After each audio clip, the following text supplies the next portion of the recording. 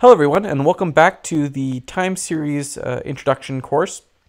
Today we're going to be going over some of the basic forecasting models. So these are just models that are pretty standard. They don't necessarily predict well at all, but they're just great to understand and great to understand why you might use them or why they're great to almost compare to a more complex model. Not necessarily does complex mean good. In fact, the simpler you can make a model, the more robust it often is. The more complexity means often more overfit. So I like to just make sure that people understand that sometimes simple is good and sometimes complex is bad. So when data, for instance, is almost completely random, a random data model or a simple data model might work almost as well as a complex data model because, again, if the data is random, you're not really going to do a good job at predicting what the next value is. So if you create a model that's complex, that is trying to find a pattern, that is working so hard to find a pattern, it just won't fit and it won't do well. It's almost just better to guess. So the complex models work really great for, when you have clear patterns and portions of the data set that can be predicted. And we'll go into some of these portions, but it really goes down to seasonality and trend and things that are easy to extract from a more complex data set. So some simple methods for predicting data sets. One is the average method. So the average method really just takes the average of all the observations and guesses that for the future predictions. That's just what it guesses. So if your average is 4, from now on it's predicting 4, no matter what happens. Well, except for if the average obviously changes over time, then that's going to change with that prediction. As you can probably guess, that's not really great, but it's just good to understand. The next one is the naive method. And this one just basically takes the previous observation and uses it for the predicted future values. This one can work sometimes depending on what the data is doing, but again, it's really not doing any fancy anything. It's just guessing that, well, maybe the last value will be this value.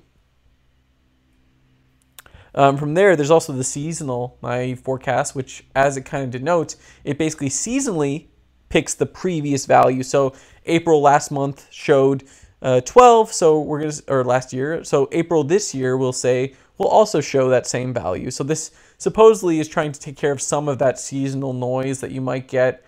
But again, it really is just predicting the previous value. So if there's something like trend, so if this data set is not just seasonal, but also increasing in value, it won't pick that up and you're going to underestimate the value. And then finally, there's the drift method. Now, drift method basically is more built and geared towards data sets that are linear, because literally you're taking the first and the last observation in a time series and basically drawing a line between the two and continuing that line for future observations. So this works great if you're predicting a line, but not so great again if you're predicting something that's seasonal, where there's ups and downs. This is really more if there's an upwards or downwards trend alone.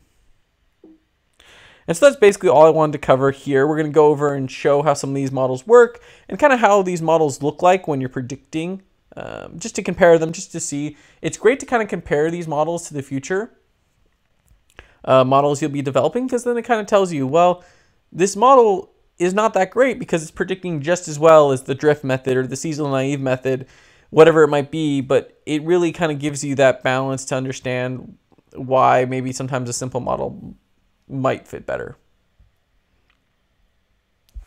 So looking at some of these basic models, I wanted to take a kind of manufactured data set that represents, let's say, website visits. So a lot of people these days are very interested in tracking website traffic and figuring out, are they increasing, are they decreasing, and things of that nature. So this data set that we've created, that's a CSV, is just basically the website visits.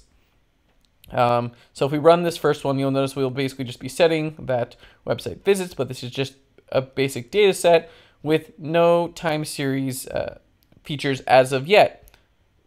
Thus, we need to basically set it to a time series using the TS function, as we learned in the first video. Again, taking that website visits data to that first parameter, we're just going to say it starts in 2000, saying that this is a quarterly frequency. So then that will basically create this website time series, and you'll see that now here in the top right corner. From there, we're going to plot it just so you can kind of see and start to get a general idea of, okay, what does this data look like? And looking at it, you'll notice probably a distinct what looks like upward trend. Maybe there's seasonality here, maybe there's not. It's really hard to tell just based off this, but there's definitely some upwards trend, maybe some weird dips, but nothing that you can kind of pick out by eye. From here, we're going to create a website train and test data set. We're going to go into actually testing the model quality later. For now, we're just going to be creating models and then plotting those models in this video. So here we are going to split it into a training and test data set using the Windows function. So basically using the Windows function, you can say window and when you want to start and end a time series, which will basically take a window of a time series. Again, if you want to be more specific, you can actually specifically state, I want to say, for instance, I would like this data set to end in period or in quarter 3, and I'd like this one to start in period or quarter 4. So we can create those two data sets, and then basically all you're going to do is create these models is put in this function. In this case, for the mean model, it's just mean f. For the naive model, it's just naive. For the drift model, it is RWF, which stands for random walk forecast with drift. So this drift equals T basically stands for creating a drift. And so it'll take this random walk forecast and actually create it with drift. And instead of just being a random walk, it'll actually have drift. And then finally, the seasonal naive forecast is just S naive. Now you'll notice that there's an H parameter, and this H parameter stands for horizon. So these are the values that we're predicting or forecasting in the future. So we want to forecast 30 quarters in the future in this case. And we'll show that below in this plot. So again, all you have to do is run this, and you'll notice that in the values, you'll start getting these values for the specific models. And you'll notice there's this little blue arrow, which is great because you can actually click it down and see what type of values does each of these models have. And so what you'll notice is if you scroll down, you'll have a lower and an upper, which basically stand for the lower and upper bounds of confidence, which we'll see as we plot. And there's some other points in here that just basically tell you, for instance, what's the fitted data, what's the residuals. So fitted is the data that's actually fitting the data set, and residuals is the error. And it's great if you need to learn anything more about your data set. But we're going to run all the rest of the models now, and you're going to notice now we get naive M, then we're going to get your drift, and then you're going to get seasonal naive.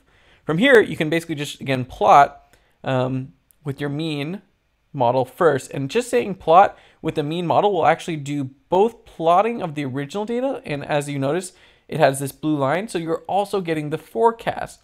But now let's say you want to compare this forecast to the other forecast from your other 4 models. Well, now you don't want all of the data because you've already plotted the original data, so you want to only say naive M with this $ mean.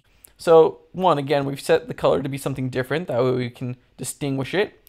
So when you hit run, you'll notice that here, faintly, is the green line, which is the naive forecast. Now this is basically just picking this last value and then guessing that, and then picking the last value, which is just the previous value, and so that's why you get a straight line again. Now in the drift model, you're finally going to start seeing a little more of something interesting. So you'll notice this red line, and this red line is actually this starting point to this end point, and then a straight line drawn through it, and thus far it is probably the most accurate of all the models. And then finally, let's do seasonal naive. And what you'll notice is there's this down up trend. So it's really kind of not showing what you probably want. It looks seasonal, but at the same time, it's not really matching this data set because it doesn't have that drift value as well. And then if you want to use legend will basically give you the different colors for this model. And that's where we're going to kind of finish off for the day. So you've created this plot that has these 4 different models predicting future values. As you can see, none of them are doing terribly well, but this is a great start to understanding, one, how to use R, but also how to forecast in R. So thank you so much for joining us. We'll continue this talk We're going to go first into model quality. So how do you actually quantify if this model is good or bad? And then we're going to start going more into auto.arima, ARIMA, and ETS models. So these are the much more complex models that require a little more understanding of some pretty complex concepts like stationarity, autocorrelation, and things of that nature. So we're going to talk a little about those concepts as well, not just coding, because I think you need to understand those before you can really start programming complex models. So thank you so much for joining us, and I will see you next time.